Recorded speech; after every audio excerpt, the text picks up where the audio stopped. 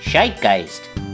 Seeing the colors red and yellow together causes tension because of your primal memory of Porno the Clown, who created the sunrise.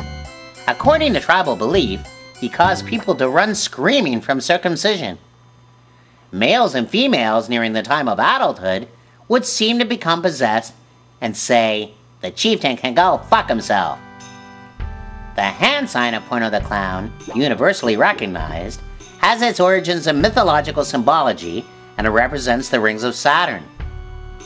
Or a wedding ring. Or a penis entering a vagina. Or other holes. Before the Catholic Church changed it, there was one more sign of the zodiac based on Porno the Clown. Just below Orion's belt and just above Uranus, we can see the constellation Porno assume the profile of Porno the Clown.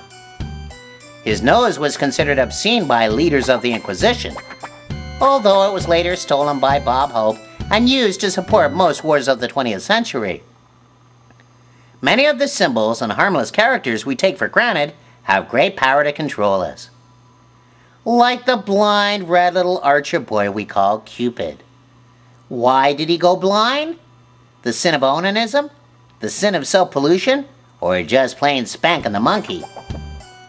But he kept firing arrows into the wrong people, to make them fall in love with people who have no interest in them.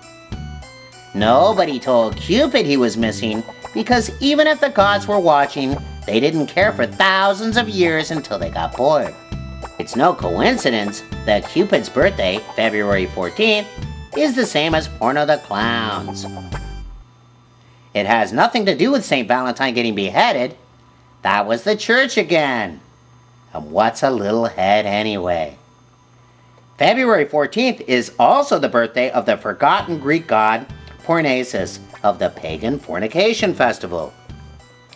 February 14th, in the time of Constantine, was called clusterfuck, which now is a word corrupted with negative connotations for political reasons we will not get into here. Have you ever wondered why there are 6 billion people on the planet, with population and immigration growing every day, and yet it's still harder to get laid?